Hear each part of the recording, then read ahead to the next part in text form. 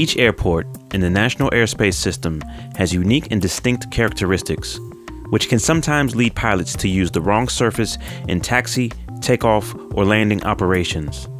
Let's take a look at some of these tricky areas from the flight deck. Deer Valley confirmation, Delta 1753 Zulu, wind 170. Phoenix Deer Valley is a medium-sized, predominantly business and general aviation airport.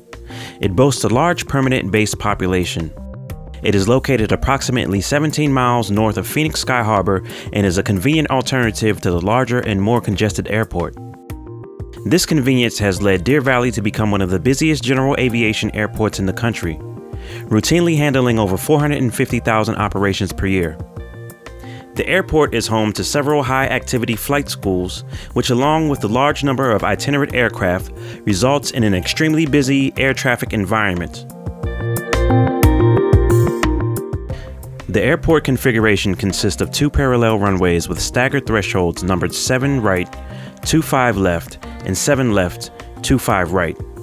A complex taxiway system provides access to the fixed base operations and the numerous hangars located on the north and south sides of the airport. In an effort to help pilots identify the correct runway, Deer Valley Airport has implemented a unique visual aid. The runways and taxiways are surrounded and bounded by different colored rock. The rock around the south runway, 7 right, 25 left, is colored red, while the north runway, 7 left, 25 right, is green.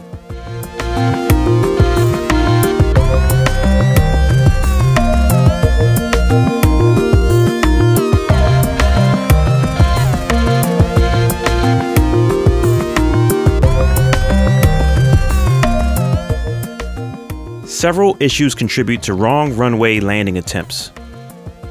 Expectation and confirmation bias is a fancy way of saying that we can sometimes hear and see what we want to, and not what is necessarily true. Pilots tend to fixate on the first runway they see, especially if the runway is considerably larger and is easier to see than a corresponding parallel runway. Runway assignment changes may occur for several reasons, including balancing air traffic, controller workload, and landing aircraft on the runway that is closest to their destination on the airport. Pilots need to pay strict attention and ensure that they hear, understand, read back, and execute operations as instructed. This goes for ground as well as airborne operations.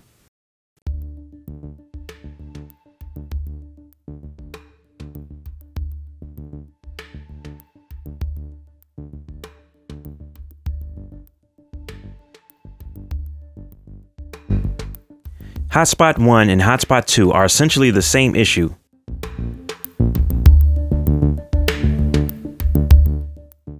Aircraft clearing either runway and instructed to hold short of the other runway have crossed the hold short locations and fouled the runway. Even after reading back the appropriate clearance, these mistakes still occur.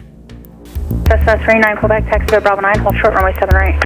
Yeah, Bravo 9, holding short of 7 right on Bravo 9, 39 Quebec. Close attention must be paid to the visual cues outside the cockpit located on the pavement as well as the taxiway edge.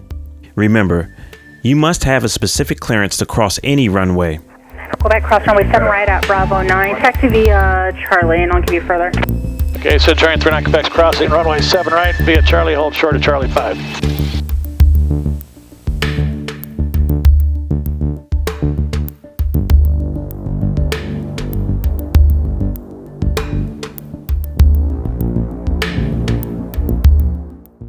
Also occurring at the hotspot locations is essentially the opposite situation. Aircraft clearing runways 7 left, 25 right to the south are not taxiing across the hold short line, protecting that runway in a timely manner before stopping. Pilots must have their aircraft completely across this line before the runway is considered clear and available. Due to airport geometry, this may mean that in order to properly clear the runway, aircraft may be on or cross parallel taxiway Bravo. This issue also occurs for aircraft clearing runway 7 right, 25 left to the south. Again, to adequately clear the runway, pilots must cross the hold short line completely. In most cases, this will mean that the aircraft is actually stopped on taxiway Charlie, not the connector. The opposite is also true. Aircraft taxiing for departure and told to hold short runway 7 right or 25 left at any of the intersections may still be on taxiway Charlie. The tower understands and expects these situations and plans accordingly. The last area that pilots need to be aware of concerns the parallel taxiways Charlie and Delta on the south side of the airport. These taxiways are closely spaced, and pilots have confused them in the past. Taxiway Delta is normally the outbound route, while Taxiway Charlie is normally used for inbound routes via one of the Delta connectors to the ramp. Several tips and techniques may help you avoid these costly and dangerous mistakes at Deer Valley and at any other busy airport. Not only read back what you hear, but what you intend to do, and read back all runway taxiway hold short instructions. This will go a long way in helping to reduce the number of wrong surface operations. 2. Part of any pilot's standard operating practices should be actively scanned for signs and markings that are key to complying with ATC instructions. Deferring that after landing checklist until clear of all runways may help you with this. Quebec cross runway 7 right at Charlie 5, hold short, runway 7 left. Crossing runway 7 right at Charlie 5, hold short of 7 left for 39 Quebec. 3. Finally, yet importantly, if you are in doubt, ask. The controllers will appreciate your desire to not have a runway incursion or wrong surface operation. The tower is there to help. Being aware of the hotspots and the other configuration issues at Deer Valley Airport will help pilots make better decisions and, along with the ATC tower, keep the operation safe and efficient. Now you're better prepared for your trip to Phoenix Deer Valley Airport. It's always better to know before you go.